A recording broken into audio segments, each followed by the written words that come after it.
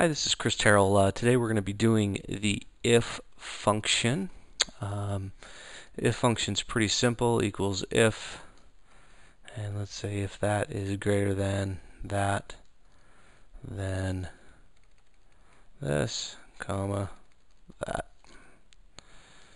So that's just going to tell us who has the higher pay on that. I'm actually going to show you how to create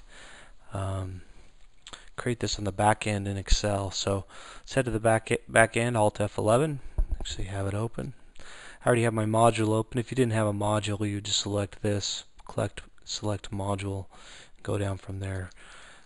We're going to call this function if code, and we're going to be passing a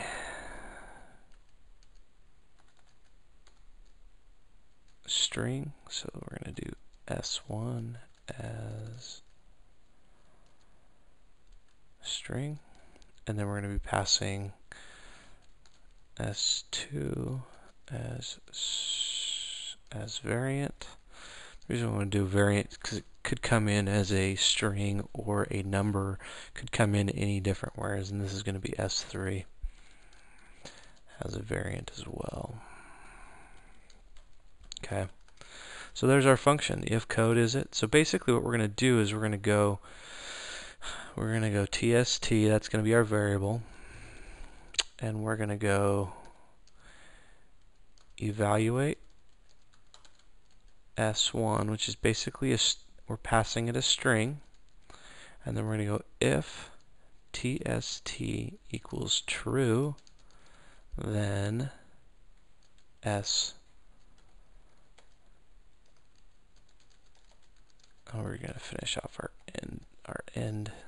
if statement. So if it's true, we're going to say if code equals S2. Of course, if it's not, there's the else function there. So code equals S3. And those S is all those are is just custom variables. Let's go ahead and walk in. Let's see if we got it right. It's our first shot, so you never can tell.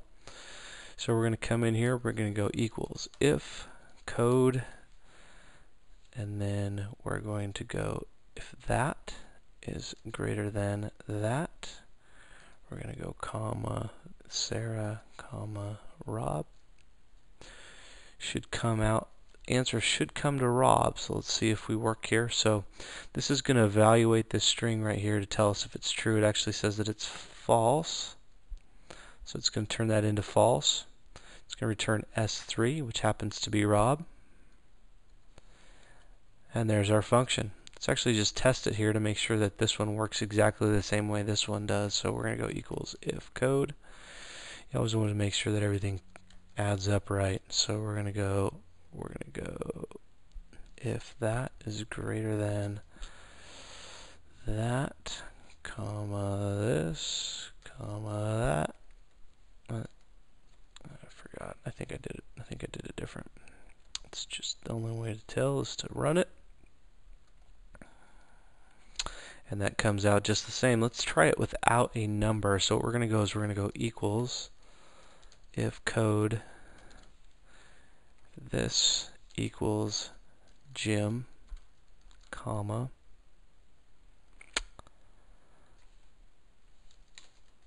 true, comma false. And that returns it true. So that's working just like a charm. That is your if statement in code. Pretty cool little function. That evaluate function is pretty cool. It just evaluates that string just to see if it returns you a true or false. That's your if function in VBA code. Thanks for watching.